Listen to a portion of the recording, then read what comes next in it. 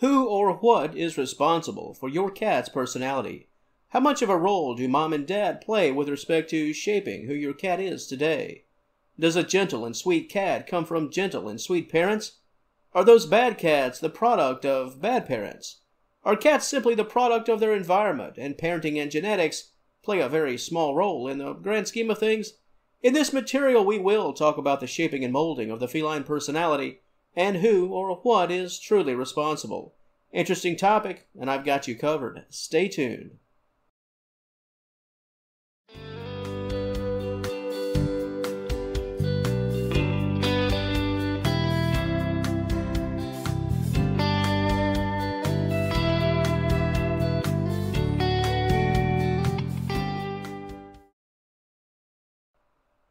When it comes to your cat's personality, any feline for that matter, it's really all about genetics, the environment, and the social experience.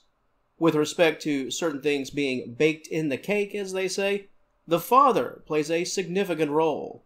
The genes of a male cat can determine from the literal start the overall disposition of a feline.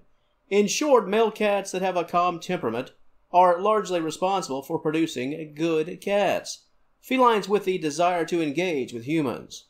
However, on the flip side, tomcats that are naturally unengaged and rather distant will help to create cats that could take on the very same personality. So when it comes to the temperament of your cat and the role that genetics do play, so much falls at the paws of the male. However, just because genetics are responsible for a cat's personality and general behaviors, at least from the very start of life, that doesn't mean that everything is set in stone and can be manipulated, can be shaped, can be molded. A cat's environment, coupled with socialization both with humans and other animals, can play a massive role. I think the best way to look at this is to view it all like a blank canvas. Genetics provide the colors to paint, the brushes. Those are built in. However, the picture that is ultimately painted, that is mainly left up to external factors. In this regard, cats are a lot like people. Ultimately, this is our game to play and to win, our life to live. We are more than just our genetics when it comes to carving out a happy and successful life. Our parents give us the colors to paint, but the final picture, it goes well beyond what our parents give us. We can either become more or become less. And the factors that go into all of that, well, that's certainly for another time, but cats, just like people, are more than what they were given at birth, for better or worse, and that's certainly a good thing. In short, genetics provide the foundation, the template for your cat's personality, but how a cat is raised, especially those first couple of years of life, and what a cat experiences during that time, ultimately, that will play a vital role in who they become with respect to personality. Cats, like people, can evolve over time, and the longer a cat lives, especially if they are in a loving and positive environment, the genetic foundation they were given will only be but a small part of the feline they've become. Education, training, learning, a positive environment, the love of good people. In the same way that all of that can change the life of a young person, it can also change the life of a young feline. If you are currently the proud owner of a young cat, only say weeks old, this is a wonderful time to make a difference, to have that positive impact. What you do and how you act, it can have a great influence in shaping your cat's personality and overall development as it relates to positive interactions with you. Cats learn their most valued skills and behaviors in those early weeks and months of life. While those skills and behaviors can come from mama cat and perhaps the litter mates and what they take from your personality, but overall, as a whole, what they do learn from you could decide how they operate within your home, the temperament they have within the environment that you have established under your roof.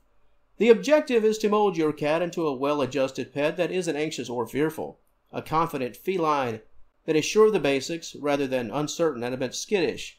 You don't want those early weeks and months to be filled with negative experiences. The tone setters, you want them to always be positive. Those bad cats, we've all seen them, cats that just seem to be from another planet, they are so wild.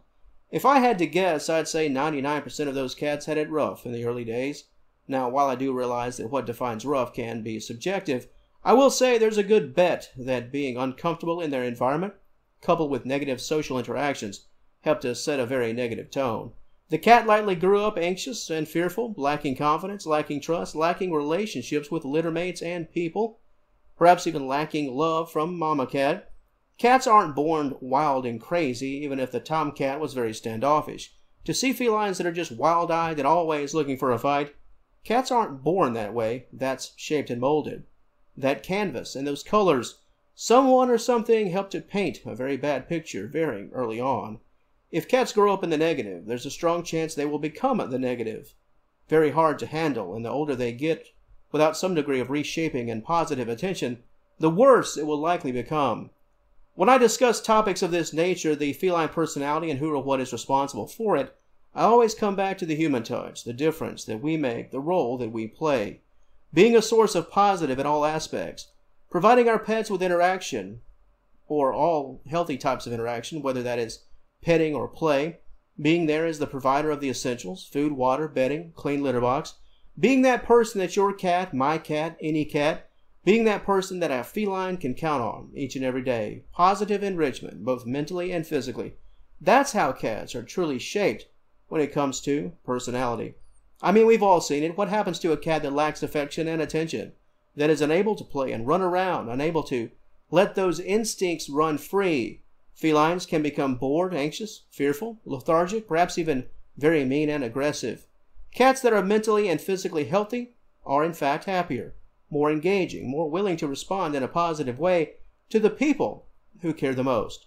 So before I close things out today, cats do get some of their personality from their parents, mainly, at least on a surface level, from the father. But in the big picture of life, that's really small potatoes when you consider what a cat can truly become. A feline's environment and social interactions and everything that entails. That journey, especially those first 12 months of life, it can really tell the true story.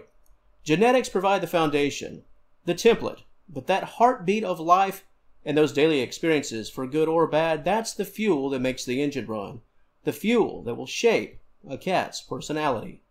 To the audience of Senior Cat Wellness, how have you positively molded and shaped your cat's personality? Have you had the pleasure of watching your cat change for the better as the years have gone on? Do you have a story where you turned a very problematic cat into a sweet and gentle pet? Your thoughts, opinions, stories, and everything in between. That comment section, as always, it's all yours. And if you enjoyed this content, please give the video a like and subscribe to the channel. I'd certainly love to have you as a member of the Senior Cat Wellness family. And until next time, thank you so very much for watching, and I will talk to you later.